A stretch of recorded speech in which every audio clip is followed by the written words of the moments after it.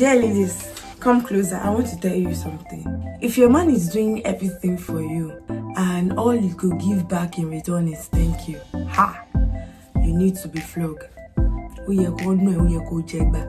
Because if your man is literally doing everything for you and all you could give back in return is thank you, because you feel he's wealthier, he's richer than you, and he doesn't need anything, or the things he needs are the things you can't afford, so you decide to stay back, you decide not to gift him anything, how will you want him to feel? Or you are thinking in you that if you buy anything for him, maybe he might think it's too small, he might not appreciate it. My dear, buy it first.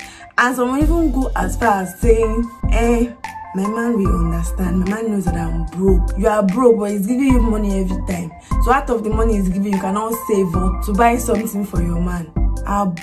You're buying wig, you're buying shoe, you're buying bag, you're buying clothes. But ordinary, small thing, you cannot buy it for him. That is not a nice thing to do. You see, I feel that gifting a man something does not necessarily needs to be a big thing. Frankly speaking, big or small gifts for a man does not really matter. Your intentions towards the gifts is what really matters.